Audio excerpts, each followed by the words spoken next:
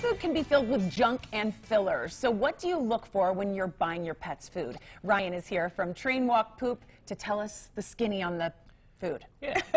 I say skinny because your dog can get fat on food, right? I mean, if you're feeding him the wrong kind of food or too much food. What do we need to be looking for in our pet's food? So the best place to go is dogfoodadvisor.com. So they'll rate your current dog's food, and they'll tell you why each ingredient is either a good ingredient for the dog's food or if it's a filler. And it'll break all of the recipes down.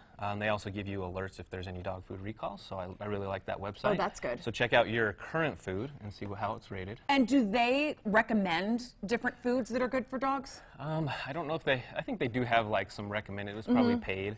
Right, okay. But really, it's just a good directory of all the different dog foods. All right, what do you have here? So we have Utah Paw. It's a dog food line we carry, and we do free home delivery to most areas. Oh, do you? Yeah. And this is a salmon dog And this is food. salmon. Most dogs really like the salmon. It smells like salmon because there's a lot of salmon in it, so that's a good indicator as well.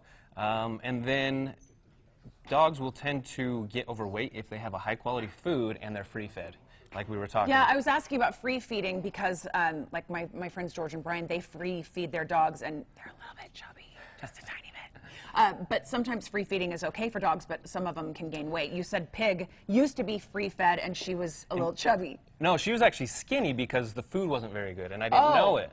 And so I actually switched to Utah Paw as a customer originally, and as soon as I started feeding her Utah Paw, she started getting fat quick. Oh, that's when she got fat. So then I had to start really watching what she ate, because it's such good quality food that she's like... That she was like, this is my favorite thing, I want to eat it all the time.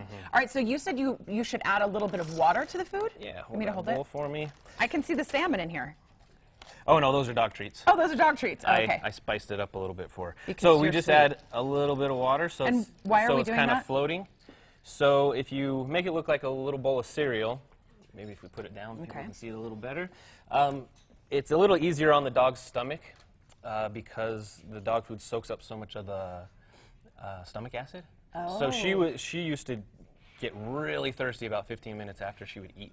So now I just mix water in. It's easier on her stomach, and they really like it. Does she know she's allowed to eat it? Yeah, she already had breakfast this morning. I totally forgot as she's eating. I was like, I should have. Well, sometimes they can have second breakfast. Yep. As long as it doesn't happen every day, or she gets fat. Right, or else she. Okay, so how would you know if she was fat?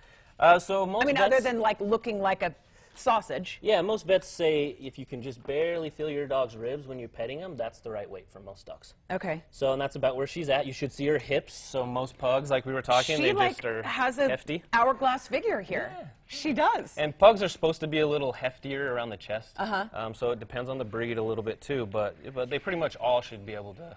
You should be able to fill their ribs. I love that you deliver food to people, and the good kind of food. Yep, good quality. That's wonderful. So how often is she eating a day? Twice? So just twice a day. Twice a day, morning and night. Yep. And that's fine usually. And I would say too, a good place to go, Healthy Pets, Mountain West. They have a couple of different stores. They carry the higher quality food. Their staff is well educated, so they can tell you the pros and cons. And then Hound and Cat and Draper is also another good store. It's a good one. All right, if you want to follow Ryan or take your dog to get trained or have questions, trainwalkpoop.com. Correct. And that's the phone number. Yep. And I love it when you bring Pig in. She's adorable. Thank you. She's always so sweet. You're going to have to give her lunch later. Yep. Because she's not We'll eating. save it You're for trying to later. be a good girl on camera. Ryan, thanks so much. All right, Saray, over to you.